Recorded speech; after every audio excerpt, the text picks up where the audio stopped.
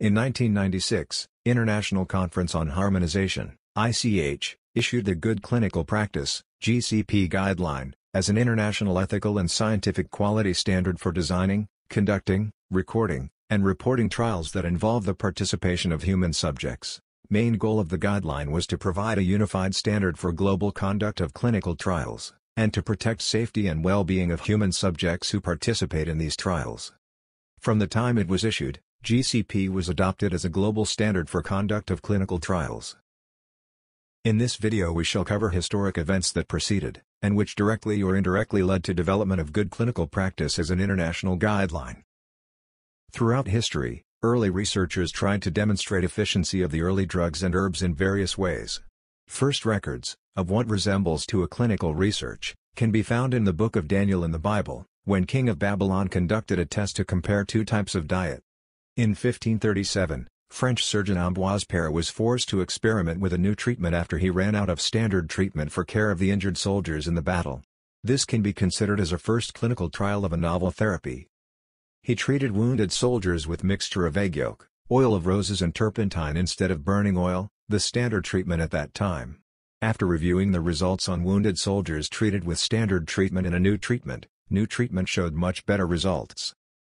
In 1747, James Lind, surgeon on board the ship HMS Salisbury, conducted first controlled clinical trial with comparative treatment in history. He selected 12 scurvy-affected sailors with similar symptoms.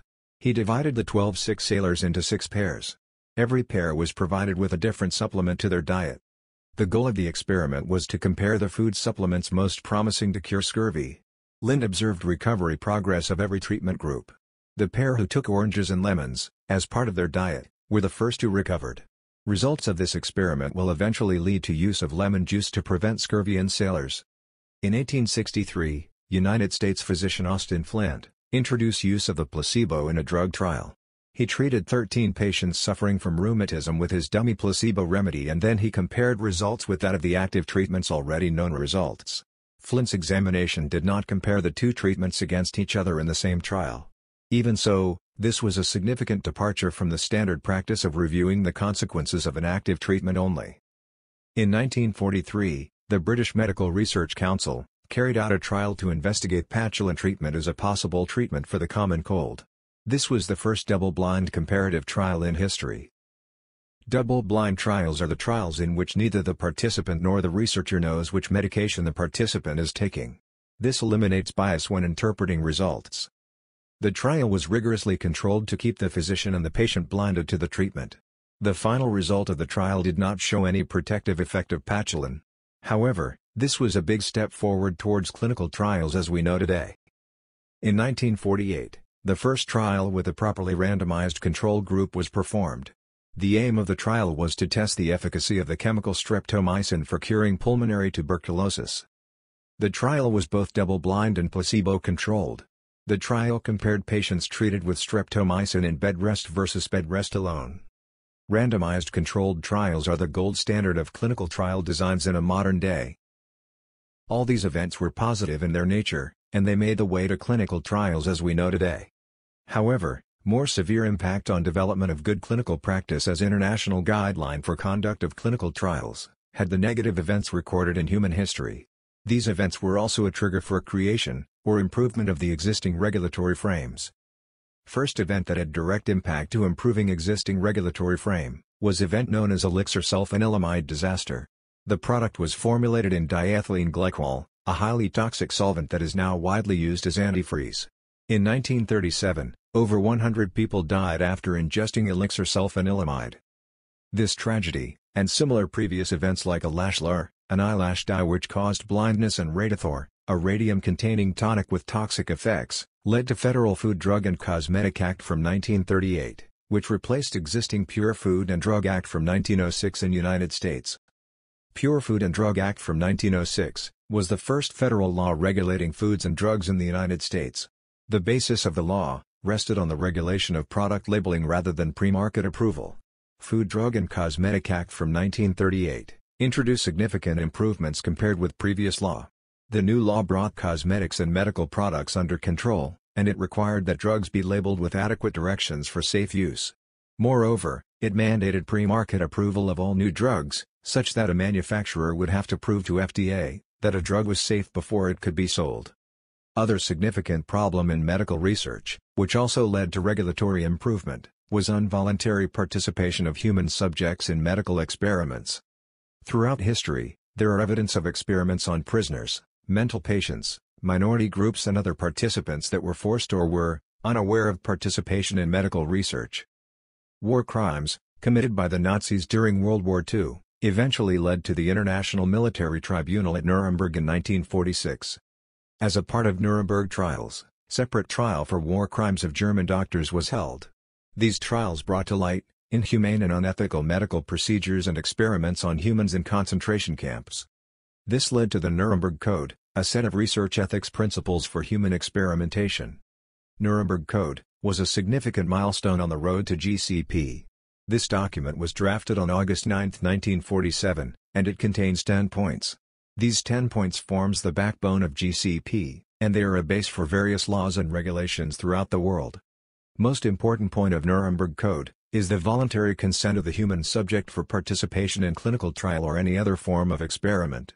This means that the person involved should have legal capacity to give consent, should be so situated as to be able to exercise free power of choice, without the intervention of any element of force, fraud, deceit, duress, overreaching, or other ulterior form of constraint or coercion. Also, human subject has the right to stop his or her participation in experiment, as well as the researcher has the power to terminate the experiment at any stage, if he or her has probable cause to believe that experiment is likely to result in injury, disability, or death to the human subject. All other points of Nuremberg Code have a significant importance with regards of protection of rights and well-being of human subjects. Another tragic event forced European countries to improve their laws and regulations. In the late 1950s and early 1960s, the use of thalidomide in pregnant women in 46 countries resulted in the biggest man-made medical disaster ever, resulting in more than 10,000 children born with a range of severe deformities, such as phocomelia, as well as thousands of miscarriages. Thalidomide was introduced in 1956, under the trade name Kindergan, as a medication for anxiety, sleeping problems, tension, and morning sickness. While initially deemed to be safe in pregnancy, concerns regarding birth defects were noted in 1961, and the medication was removed from the market in Europe that year.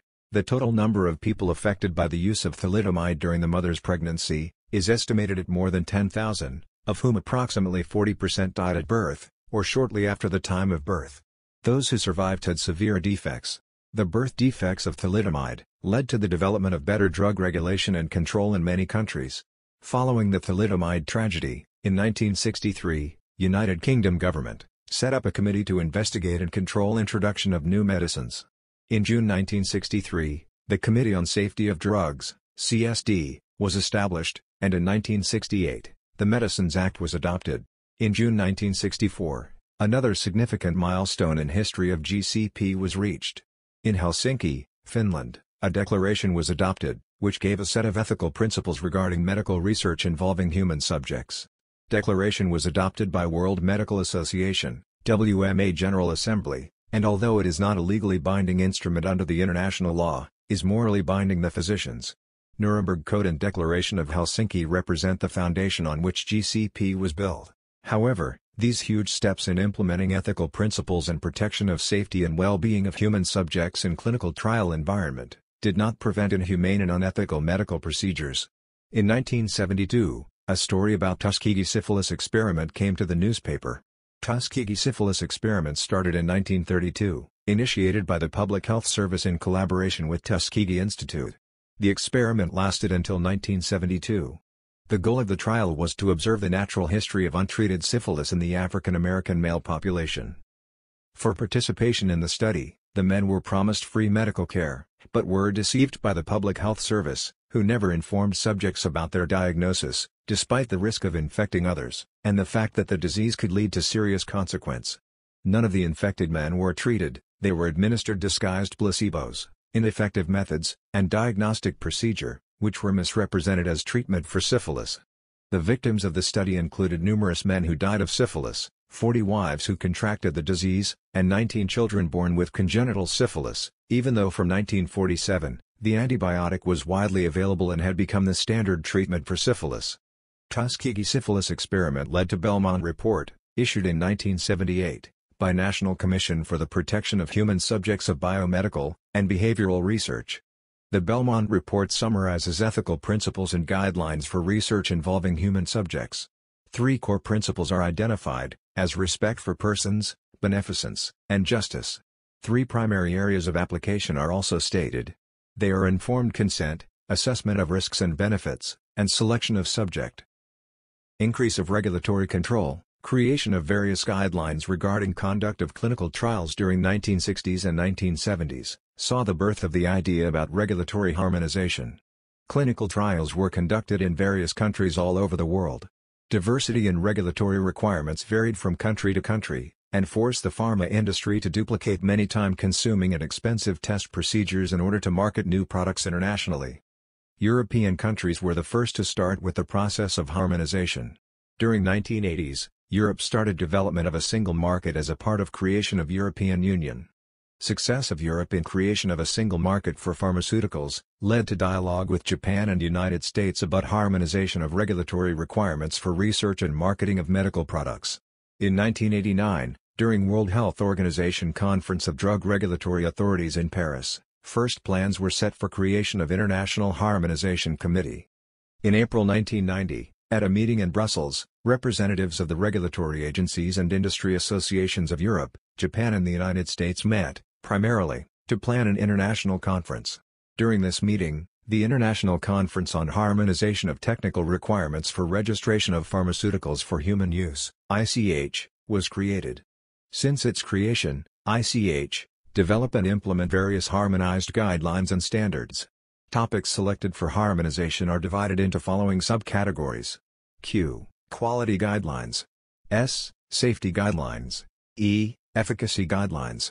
M. Multidisciplinary guidelines. Efficacy Guideline Number 6, Guideline for Good Clinical Practice, GCP, was finalized in 1996, with detailed description of the responsibilities and expectations of all participants in the conduct of clinical trials. Good Clinical Practice, GCP Guideline, was amended in 2016, with an integrated addendum, to encourage implementation of improved and more efficient approaches for the conduct of clinical trials. Now, the GCP is a global standard for conduct of clinical trials all over the world.